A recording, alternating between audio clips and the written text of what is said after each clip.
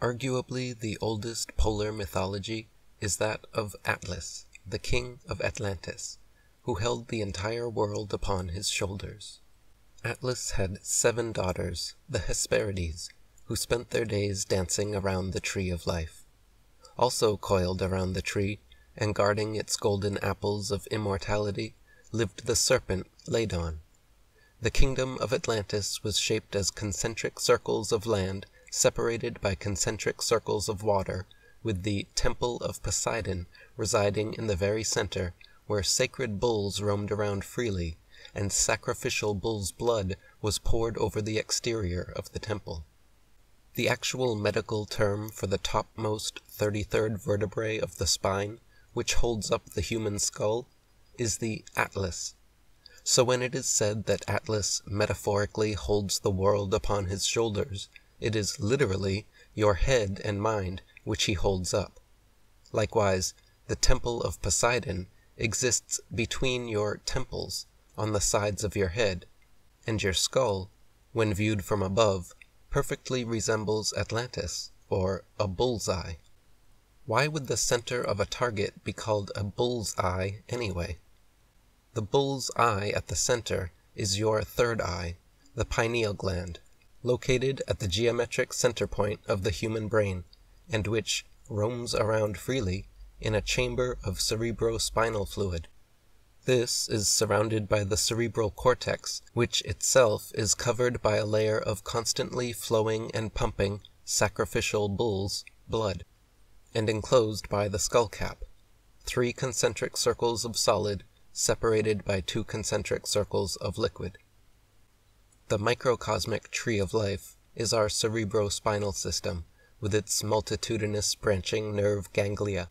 The 7 Hesperides, who dance around and guard the tree of life, are the 7 chakras, 7 energy centers along the spinal column where key organs exist, namely the cerebrum, the pineal gland, the throat, the heart, the navel, the sacrum, and the perineum. Lastly, the serpent Ladon, coiled around the tree of life, is the transformative kundalini serpent energy, which lies coiled at the base of the spine, trapped by our fused lower vertebrae. Dr. William Warren wrote, "Science has now discovered, in a most unexpected manner, both the tree and the river of life. The former is the brain and spinal cord of man. We do not mean that the brain merely looks like a tree or resembles one externally. We are not dealing with analogies, but we do mean that the brain and spinal cord are an actual tree. By the most rigid scientific examination, it is shown to fill the ideal type and plan of a tree more completely than any tree of the vegetable kingdom. The spinal cord is the trunk of this great tree. Its roots are the nerves of feeling and motion branching out over the body. The tree of life is planted in the midst of many others, for the heart is a tree, the lungs are a tree, and the pancreas, stomach, liver, and all those vital organs. The brain is its radiant and graceful foliage. The mental faculties are classified in 12 groups by the most recent scientific analysis. This tree bears 12 kinds of fruit. On each side of the tree of life is the great river of life. Let us lay a man down with his head to the north, and his arms stretched to the west and to the east. The river of life has its 4 heads in the 4 chambers of the heart, the 2 auricles and the 2 ventricles. The branches of this river pass upward to the head, the land of gold, eastward to the left and westward to the right, arm and lung. But greatest of all the branches, the river, or frath, are the aorta, and the vena cava, reaching southward to the trunk and lower limbs. In branching over the body, this river divides into 4 parts at 17 different points. 2 branches of the river form a network around the very trunk of the tree, and spread upward among its expanding branches. The blood is the water of life, and it looks as clear as crystal when seen through the microscope, the eye of science.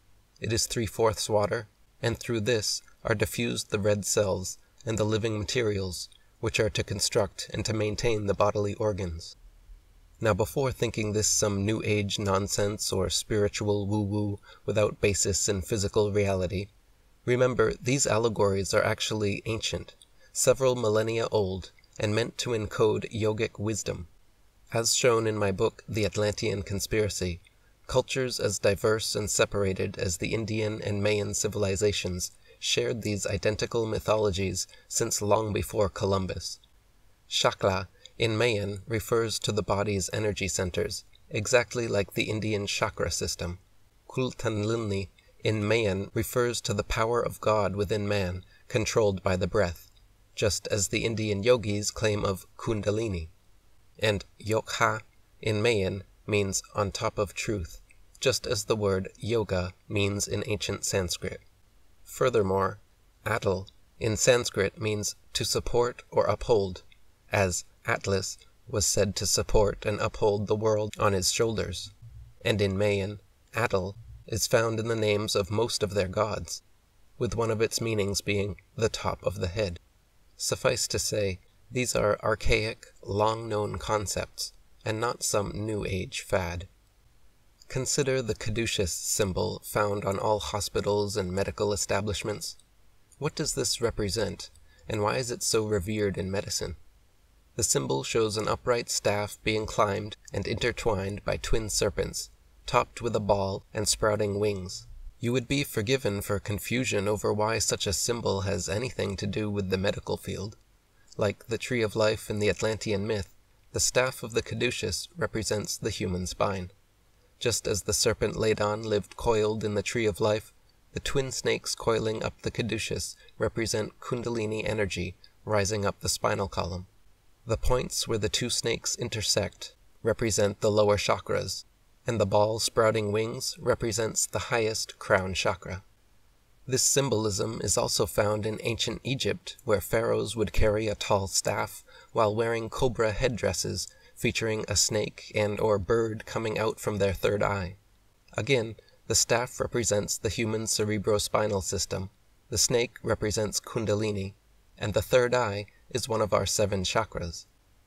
The wings of the caduceus, or the bird's head on the pharaoh's headdress, represent enlightenment, risen kundalini, an open third eye, and an illuminated crown chakra. The Egyptian mystery schools were actually centers of initiation for this arcane knowledge. Jerry Ann Lenhart wrote, "Mythology often appears to be describing body sensations when it speaks of serpents, as well as describing the human spine, which can be symbolized as the tree or twin trees, or the serpent or twin serpents. The serpent image connected with the spine has its best-known representation in the Indian Kundalini mythology. Chetwynd describes body symbolism that is related to the serpent as connected with the spinal column, which joins the physical nature, the genitals, to the spiritual nature, the head." Unbeknownst to most Christians, these symbols and allegories were all expertly encoded into the Bible as well, and not just the obvious serpent on the tree of knowledge in the Garden of Eden. For example, in Exodus, Moses and Aaron are brought before the Egyptian pharaoh, and by a miracle, Aaron's wooden staff magically transforms into a living snake. Exodus 7:10 reads, "Moses and Aaron went in unto Pharaoh, and they did so as the Lord had commanded. And Aaron cast down his rod before Pharaoh, and before his servants it became a serpent." Aaron's rod is his spine, and the serpent is kundalini. The actual Egyptian pharaohs would have been well aware of the symbolism conveyed here, as they traditionally wore cobra headdresses and carried such staffs and scepters themselves. Later in the Bible, Aaron is again used in a passage encoding this symbolism. Numbers 8:2 reads, "Speak to Aaron, and say unto him, When thou lightest the lamps, the 7 lamps shall give light over against the candlestick." The candlestick is your spine, and the 7 lamps are your 7 chakras. The word chakra literally translates to wheel of light. Similarly, Revelation 5:1 reads, "And I saw in the right hand of him that sat on the throne a book written within and on the backside, sealed with 7 seals." Again, just like what is found within and on your backside, your spine, sealed with 7 chakras. This analogy is even more explicitly stated in the books of Matthew and Genesis. In Matthew 6:22, Jesus says, "The lamp of the body is the eye. If therefore thine eye be single, thy whole body shall be full of light. Genesis 32:30 states that Jacob called the place pineal, saying, "It is because I saw God face to face." In other words, Jesus and Jacob are referring to the pineal gland, the third eye, or single eye meditation point, which lies at the geometric center of our brains. When you slow your brain waves through meditation, sensory deprivation, entheogens, fasting, or other methods, your usually overactive left brain eases off, allowing easier access to the higher, holistic right brain and through to the pineal gland, which the Bible calls the dwelling place of God, and Descartes called the seat of the soul. Here where I live in Thailand, Buddha is their Jesus, and many believe he performed several similar literal miracles as Jesus, like walking on water, over 500 years prior. Buddha was said to have been born and instantly began walking, taking 7 steps forward, after each step a lotus flower appearing on the ground under his feet. Upon completing his 7th step, Buddha stopped and shouted, "I am chief of the world." Now, of course, newborn babies cannot talk or walk fresh out of the womb, and lotus flowers cannot magically blossom under one's feet. But we were never meant to take such spiritual scriptures literally. In Eastern mysticism, for many thousands of years, the 7 chakras have been symbolized by lotus blossoms, and so this story represents the metaphorical birth of an enlightened being whose 7 chakras are illuminated. This Buddhist second birth is analogous to the Christian baptismal concept of being born again. In another tale, Buddha was meditating under a Bodhi tree when it began to rain heavily. From behind him, a huge king cobra came and coiled his body 7 times around Buddha's body to keep him warm, and placed his hood over Buddha's head to protect him from the rain.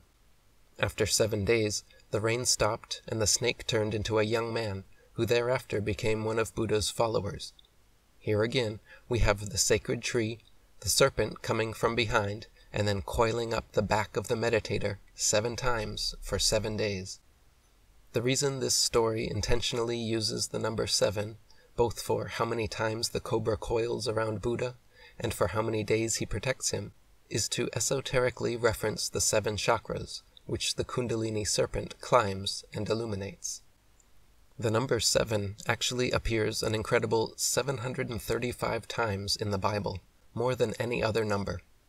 In Revelations alone, there are 54 sevens, including the 7 seals, 7 churches, 7 trumpets, 7 personages, 7 vials, 7 woes, 7 angels, 7 thunders, 7 plagues, 7 glories, and 7 blessings. There are the 7 deadly sins, the 7 days of creation, 7 circles around the wall of Jericho, 7 years building the Temple of Solomon. Again and again the number 7 is given incredible significance over any other number in the Bible. Christians say the number 7 denotes spiritual perfection and divine fullness, completeness, totality, which is correct, but what is the origin of this numerology, and could that provide more insight into a deeper meaning? It is the same as Atlas's 7 daughters dancing around the tree of life. It is the same reason 7 lotus blossoms appeared under Buddha's feet, and a snake wrapped around him 7 times for 7 days. After the 7th day of creation, Genesis states God had a millennial rest period of 1,000 years, because the 7th crown chakra is known as the 1,000-petaled lotus. The lower 5 chakras, illustrated with 4, 6, 10, 12, and 16 petals, add up to 48. The 6th chakra, illustrated with 2 petals, was known as the 96-petaled lotus, because it was said to be twice as powerful as the lower chakras, which adds up to 144, and when multiplied by the 1,000-petal crown, gives the esoteric biblical number 144,000, which in the book of Revelations is the number of lucky Christians allowed into heaven along with Jesus Christ after the rapture. These myths long predated the Bible and were purposely encoded as symbolic keys to spiritual enlightenment. They were never meant to be read literally or historically. 2 Corinthians 3:6 clearly says the scriptures should not be read literally. Matthew 13:34 says Jesus never spoke unless it was in parables. He said people who took the word literally were like those who looked but could not see. Modern fundamentalist Christians who read the Bible literally with their overactive left brains are missing the whole point. The reason Jesus cast nets to the right side, sits on the right side of God, and builds the door to the temple on the right side, is because he is leading us out of our carnal, lower left brains and into our higher, holistic brains on the right. This is what the exodus of slaves out of Lower Egypt is all about, a manual for spiritual enlightenment, not a literal slave revolt. There is no history of 600,000 slaves leaving Egypt for Israel, because it never happened, and Israel never used to be an actual place. It was just 3 names of Egyptian gods, Isis, Ra, Elohim, shortened to Is-Ra-El. The real promised land Moses spoke of exists between your ears. Acts 7:48 says, "The Most High dwelleth not in temples made with hands." The only temples not built by human hands are the 2 temples behind your eyes, in front of your ears. As asked in 1 Corinthians 3:16, "Know ye not that ye are the temple of God, and that the Spirit of God dwelleth in you?" The Bible is teaching through a series of stories how to be Christ-like, how to live one's life in a divine manner, and ultimately how to achieve Christ consciousness. Similarly, in Hinduism, the Vedas teach of Krishna, an avatar of their God, and by internalizing and meditating on the stories within, the devout disciple begins to develop Krishna consciousness. In Buddhism, Buddha's personal mission, and that of all Buddhist practitioners, is to achieve the highest state of human consciousness, which they call samadhi, nirvana, or enlightenment. These ancient religious scriptures personified gods to teach important lessons by analogy, exoterically presented as literal historical people, places, and events, but esoterically encoding symbolism, numerology, and allegories which reveal the original, true, and intended purpose of the scriptures. It was the same since the first Egyptian mystery schools up to the Masonic secret societies of today. The doctrine is presented exoterically in stories which can be read and understood on one level by the uninitiated masses, meanwhile esoterically encoding the deeper meanings which will only be recognized and learned by the initiated few. The reason Freemasons have 33 degrees is the same reason Jesus is said to have lived 33 years and performed 33 miracles. It is the same reason the first Temple of Solomon stood pristine for 33 years, and King Solomon had 3,300 officers. It is why King David reigned in Jerusalem for 33 years, and why the Seal of Solomon, or Star of David, is 2 intersecting triangles, 2 threes, or 33. It is the reason Jacob and Leah had 33 children, why in Leviticus 12:4 there were 33 days of purification, and in Genesis 46:15 there were 33 sons and daughters of Israel. It is the same reason why Kabbalah, the Jewish mystical system from which Masonry's signs and symbols were derived, has exactly 33 elements in its tree of life, and the same reason why Atlas is your 33rd vertebrae. One of the earliest sects of Christianity, known as the Essenes, taught a system known as the 33 Nazareth degrees of enlightenment, whereby initiates underwent a series of ascetic austerities to attain spiritual gnosis. Included in their program was a vegan diet and regular fasting, 2 things also found in the Indian system of Kundalini Yoga. Associating 1 degree per vertebrae of the spine, the initiate raises the Kundalini serpent up the 33 permutations of the tree of life and opens the 7 seals. This is why the 33rd degree Freemasons revere the letter G, the 7th letter of the alphabet, and hold it sacred above all others, associating it with God and Gnosis, the G even representing a spiral like coiled Kundalini. A thorough investigation into numerology shows this esoteric system of spiritual initiation was nearly ubiquitous in bygone times. In ancient Vedic temple architecture, a sacred post was always placed between the sanctum sanctorum and the main altar, made of a special type of wood, covered with brass, and having 33 rings around it. These represented the upright human spine, and its 33 vertebrae, or as the Rig Veda calls, the 33 divinities. In Zoroastrianism, Ahura Mazda created the universe with the power of Yasashni, using 33 steps. In Buddhism, according to the Lotus Sutra, Canon Bodhisattva has 33 transformations in order to perform his task of salvation. In Islam, 33 angels carry the praise of man to heaven, and of the 99 beautiful names of Allah, number 33 is Al-Azim, the supreme glory, the most grand. Ayacucho, Huamanga, the religious capital of Peru, in the heart of the Andes, is known as the City of the 33 Churches. During the Ming Dynasty, in 1413, Emperor Zhu Di had 33 Taoist temples built on the Chinese holy mountain Wudang. The Basilica of St. Peter in Rome has exactly 33 chapels, and the Vatican has 32 archways on each side of the courtyard with a giant obelisk in the middle, and the Pope's cassock has 32 buttons, with his head representing the 33rd. This is why the United Nations symbol is divided into 33 sections, why their General Assembly Room has exactly 33 lights, and why on 3303 the UN World Prayer Center called for everyone on Earth to pray simultaneously at 3:30 p.m. It is even why in the system of Fahrenheit measurement, 33 is the first degree of temperature in which solid ice melts and liquid water is able to flow freely, like the 33rd degree Freemasons. Kundalini is represented by the serpent, an animal without legs, condemned to a life of slithering with its belly on the ground.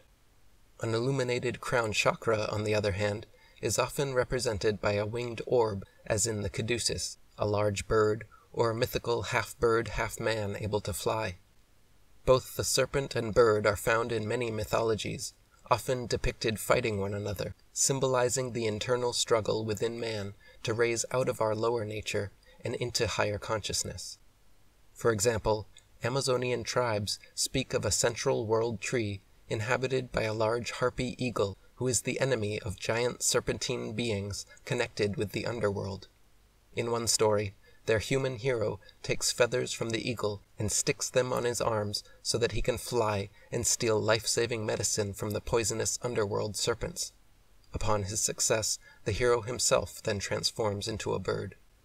In the Indian Puranas, there are 14 worlds, divided into 7 underworlds and 7 overworlds. The Nagas are intelligent, poisonous, angry, serpentine beings who live in the lowest of the 7 underworlds. Their sworn enemy is Garuda, a golden-bodied, half-bird, half-man hero who lives atop a gigantic ceiba tree in the overworld. Similar to the Amazonian hero, in one story, Garuda steals the nectar of immortality from the Nagas, later destroying and eating them all. In Mongolian legend, the evil underworld snake Losi attempted to squirt poison from its fangs to end all life on Earth. The human hero Otshirvani tried to kill Losi and failed, but then ascended Sumer Mountain, where he transformed into the birdman Garid. He was then able to catch Losi, wrap him 3 times around the mountain, crush his head, and kill him. In the Norse Eddas, the Midgard serpent lies in the midst of the ocean encompassing all the land and bites upon his own tail, while the gold-feathered bird Vidofnir sits perched on the topmost bough of the central world Yggdrasil tree. In their legend, the hero Odin sacrifices himself upon the Yggdrasil tree and gains many supernatural powers, including the ability to transform into any animal, from lowly slithering snakes to high-flying birds.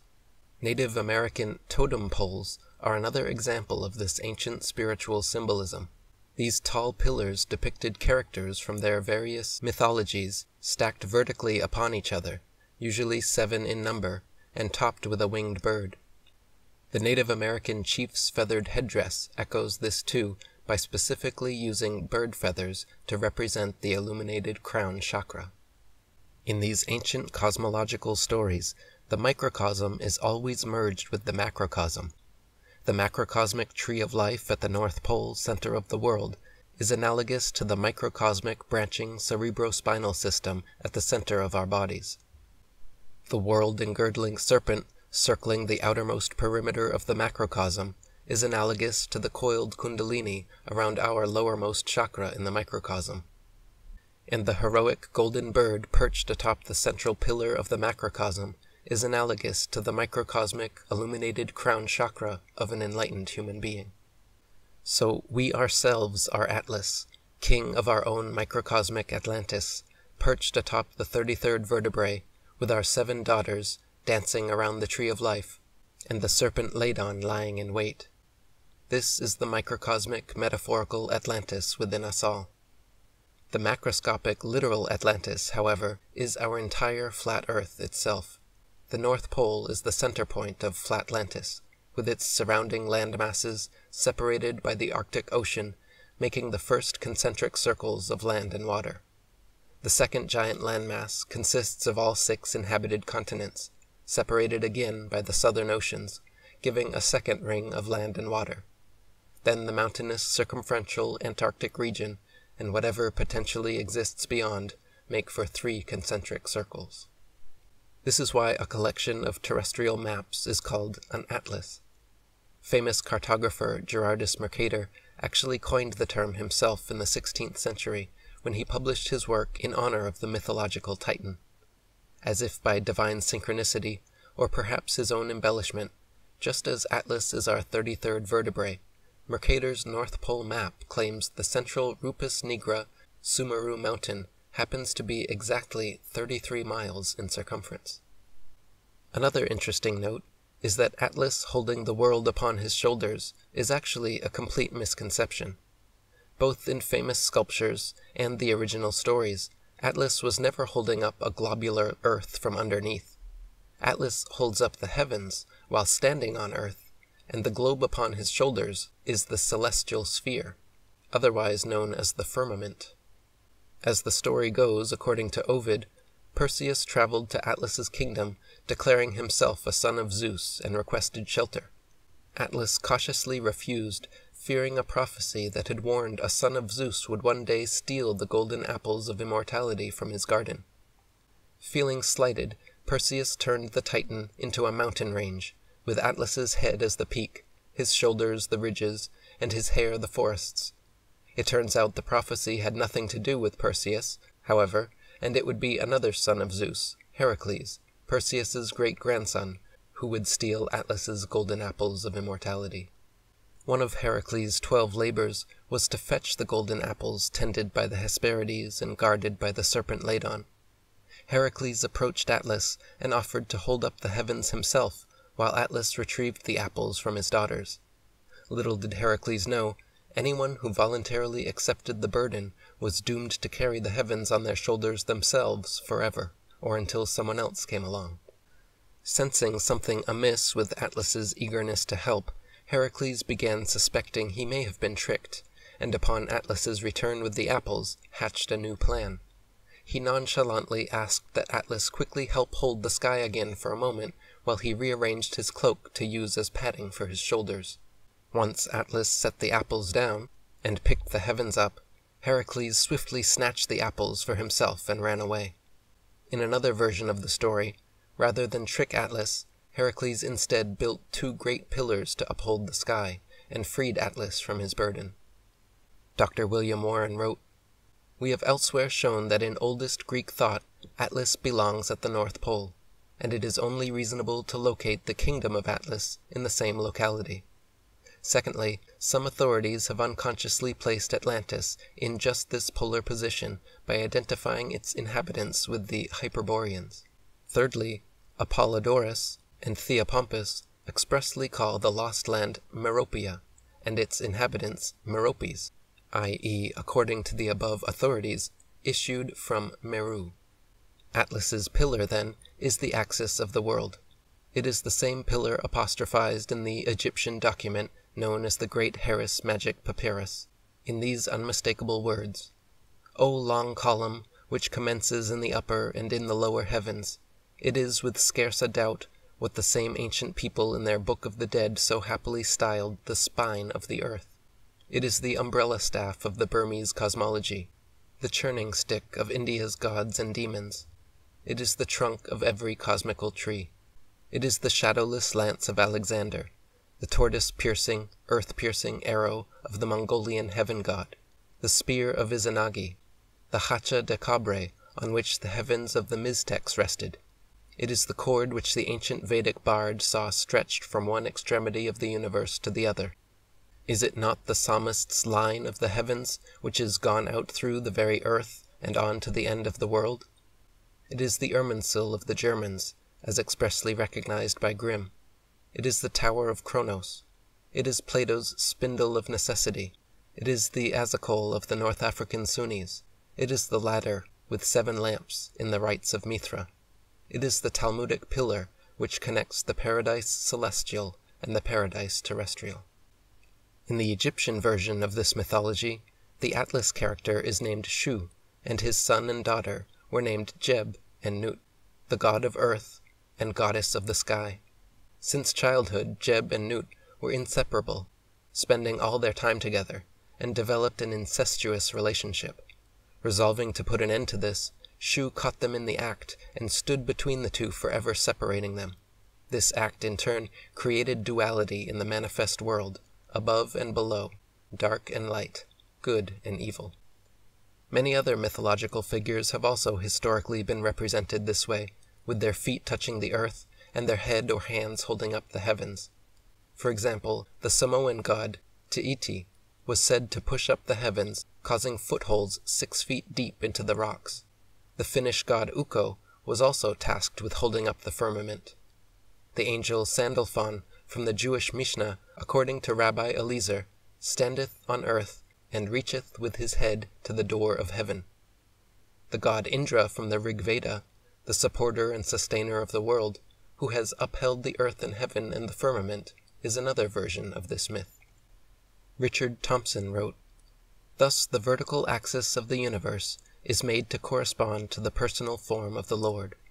An analogy is sometimes made between this axis, with its graded series of heavens, and the spinal chakras on which yogis meditate.